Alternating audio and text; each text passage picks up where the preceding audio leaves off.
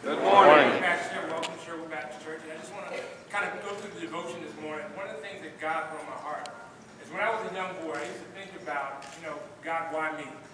A lot of the things that happened in my life, were unexplained. A lot of the issues that I have with my family were unexplained. A lot of things that I didn't understand why they happened. So I kind of sat on my bed or sat up in my bed every night asking God, hey, why me? And I know a lot of people here are wondering that same thing. Some things that happen in your life, tragedies or divorce, or some things happen in your life, and you kind of figure out why. Well, God led me to a particular scripture in John chapter 9.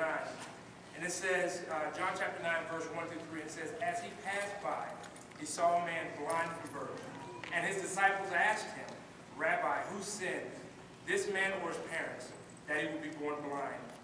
Jesus answered, it was neither that man or his parents that sinned, was so that the work of God may be displayed in his life.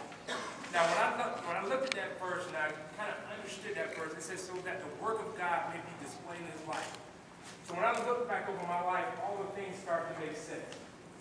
All the things, all the abuse that I went through, all the fights, all the drugs, all the gangs, and all that stuff started to make sense. It was so that it was not for Ken Bevel. It was so that the work of God could be displayed in my life. You think about that. All the tragic things that you've gone through in your life, all the things that were unexplained, all the disease, the tragedy, different things like that, it was so that the work of God could be done in your life. You're not here by happenstance this morning on the set of Courageous. You're here so that the work of God can be done through your life, so that people can hear the ministry of the gospel. Amen? Amen. Amen. One of the other things that I also want to mention is in Romans 8:28.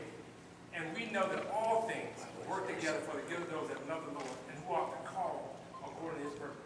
Ladies and gentlemen, there is no doubt in my mind, it is not about Ken Bevel, not the least iota. It is not about me. It is all about Christ living through me to demonstrate his love. Amen? Amen. Let's pray. God, we thank you for a wonderful day. We thank you for an opportunity, God, to share your gospel. God, we thank you for how you have given us a ministry through movies. God, I pray for safety and protection on the set today. God, I pray for that everyone is here, God, feels the presence of the Lord, God, and we're not just here for show or different things like that, God, but we're here to minister the gospel to a lost world.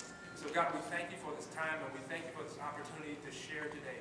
Now, God, keep us all safe and allow us to exhibit your Christ-like love through all that are here. So, Father, these and all things we ask in your Son, Jesus' name.